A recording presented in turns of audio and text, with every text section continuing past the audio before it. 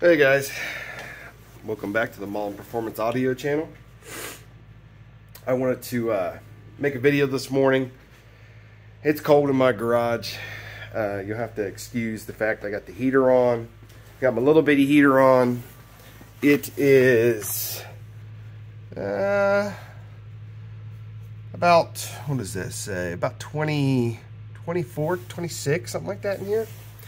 So, it's warmer than it is outside though. When I woke up this morning, it was -8. So, I was watching Andy stream last night, Living Loud with Andy, and I just fell asleep. I only had about 3 hours worth of sleep the night before, and I was watching the stream, and I really wanted to spend some time with you guys and talk and hang out, but man, my old body just said nope, and I was out. So, didn't sleep much better last night, but oh well. So, what I wanted to talk about today was, some of you know, I have a '79 Chevy Malibu. And I haven't, I've been out of the audio game for a really long time anyway. And getting back into it, I wanted to put the four American Bass XFL 1244s in the car. And it was the first time I'd built a box in, oh my gosh, 20 plus years. And I had built it kind of like normally how I would build boxes back in the day. But the problem was with that car is that car's airbagged. So for the people that don't know, I started building this car about 15 or 16 years ago. And I wanted it to be the first, at the time, this was 16 year ago, Sean. I wanted that car to be the first car, G-body, to be laid out on 22s. Now, this was before I was back into stereo stuff and stuff like that. So, I started, I took that car, chopped off the frame. So, I totally blew the car apart. From total body off, frame laying on the frame table that I made. Cut it right behind the driver's door. And started making, I made my own back half. Now, what I did, I did this in the back of a shop with a 110 plug in the back. Dark, kind of by myself. And I would not build it the same way I build it that it's built now. But it's a little late for that, but I'm making do. So, I wanted to lay the car out. The car has an 8.8 out of a Ford Explorer. It's got 22s on the back, 22 by 10s on the back, with the 295 30 22s, I believe, if I remember right. The problem I was having with the car is that the way Malibus are shaped, they're kind of shaped like this.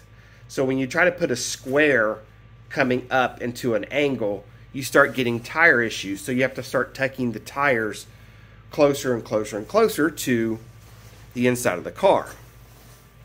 Now you're probably thinking, what in the hell does this have to do with anything about car audio? Well, when you lay a car out on airbags and you want that frame laying right on the ground, you have to make room for that back axle. You have to make room for all those tires and everything, suspension parts, 4-link bars, all that stuff. You have to make room for that inside the car, because now that stuff is all getting pressed up into the car. So I was like, you know what? It's just going to be a two-seater. We're just going to have no back seat. I didn't care. I'll throw like a 12 in there or something like that just to fill up the space. Well, that was before I got back into car audio. So I had to build a box around all this crap in the back of the car. Now, I had to sheet metal it all back in. And I want to talk about why the box of my car sucks. And it sucks for what I did. And I'll eventually change it. Now, right now, I'm playing around with it still a little bit. I got a couple ideas. But I'm going to tell you what the Band-Aid is that I'm going to do to help try to fix this. So, I got my whiteboard here.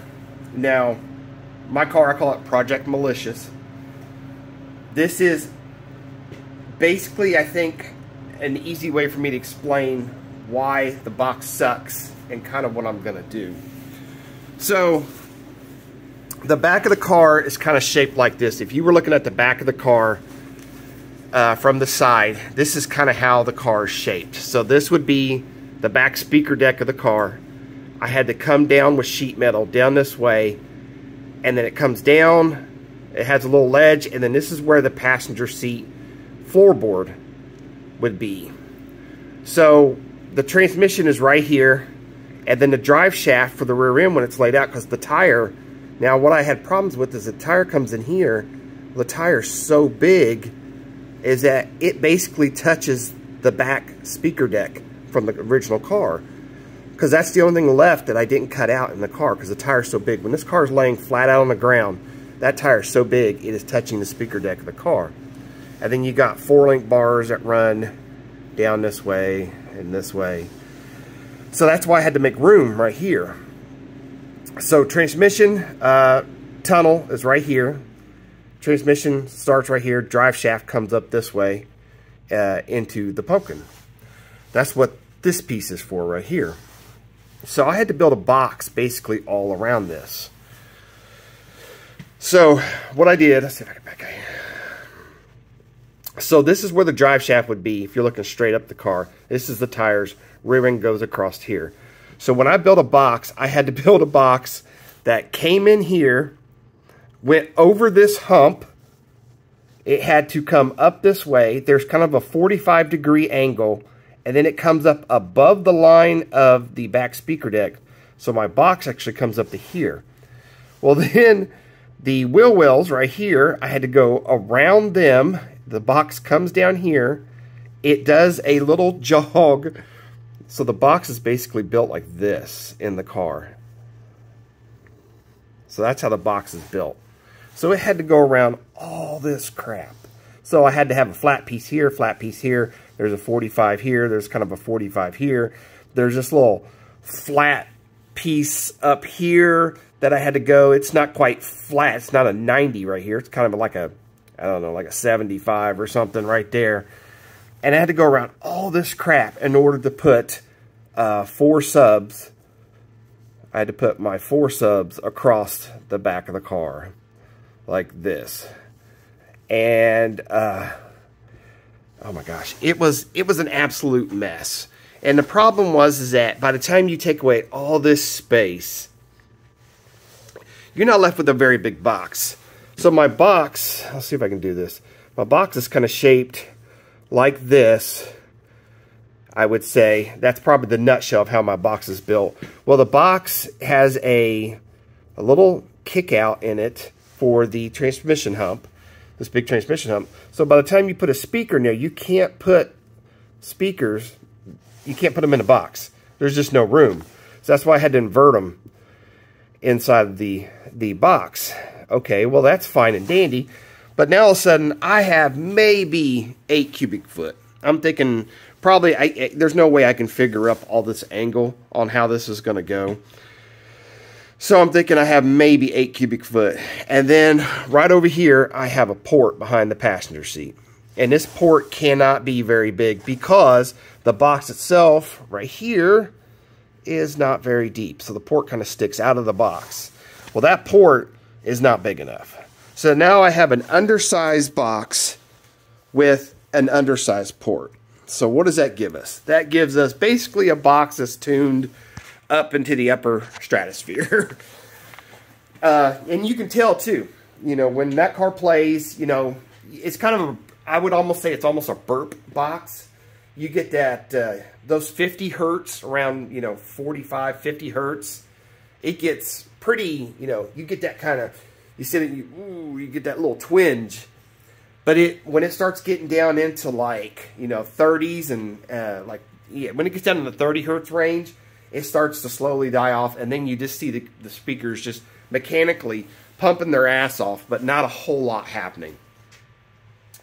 So I've always been, you know, the reason I did this is because I want it loud. I wanted it to be loud. So I didn't have the room for anything else other than just, I was thinking, you know, at the time I was thinking, I'll do a small, you know, I'll do like 2 12s. And then of course I was like, nah, I don't want to do 2. I want bass. I'm always the guy that does overkill. You know, my idea of overkill is not enough. You just got to keep going. So what I wanted to do was I thought about maybe I'll take 2 of them out. And then I thought, you know what? No. I think I'll just seal up the box.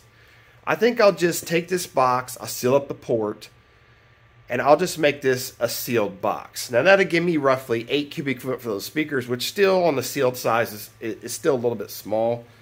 But I think I've always been kind of a sealed box guy anyway. I always kind of liked the sound of a sealed box. So I think when summer comes, I'll block that port off. I'll do a little bit of experimenting. I'll block that port off. And because I got some comments, like I posted my video on the American Bass Forum, people's like, that should be destroying your car with, because I got 2 Sundown SIA 3500s on there. And people are like, that should be destroying your car. And I'm like, well, no, not really. Because, well, first of all, the box is way too small. Port's way too small. But, you know, I understand. You know, I understand. Trust me, I understand. I understand. Yeah, you know, I'm not using those speakers to their full potential. I'm not using my system to its full potential. I bought a JS390. It's got a X2 AGM under the hood, which has been a great battery. If anybody gets one of those, you won't be disappointed. It's got an iOxus capacitor banks, or Loxus, or iOxus, however you say it, capacitor bank behind the seat. It uses Jim's Machine Works fuse holders and stuff like that. And I'll talk about that in another day. But I think I'm just going to seal that box off. I think I'm just going to take that, make it a sealed box and see what happens. Now, I can only imagine probably when I seal this box off, it's going to start destroying the box. I get a little bit of baffle flex now, and the top is double baffled. I get a little bit of baffle flex now. I can imagine when I seal that box off what it's going to do.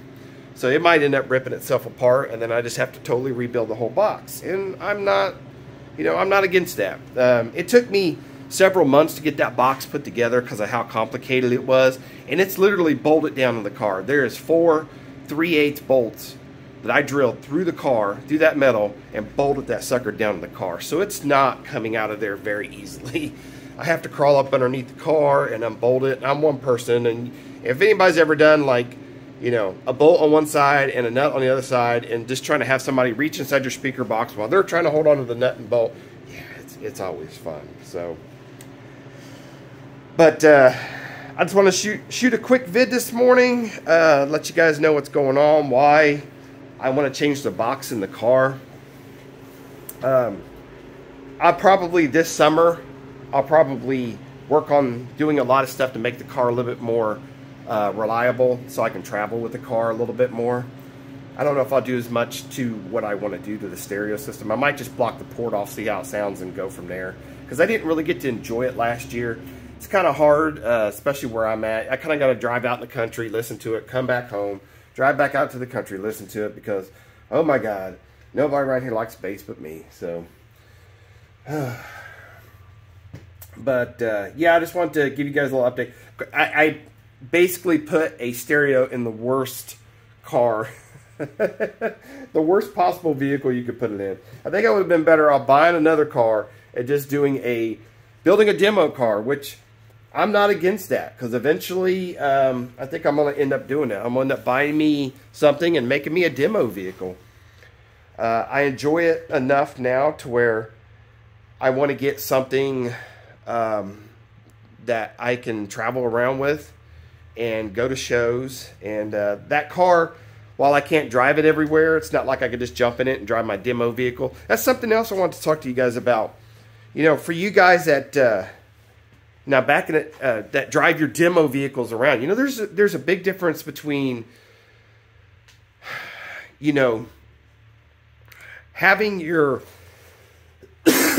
sorry guys, it is cold out here, and this first thing in the morning. I have not woke up.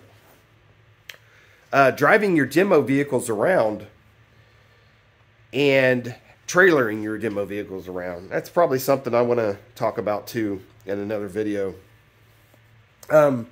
Still waiting for carpet for this. Today, I got the truck running outside. It had a flat tire, so I'm pumping that up right now.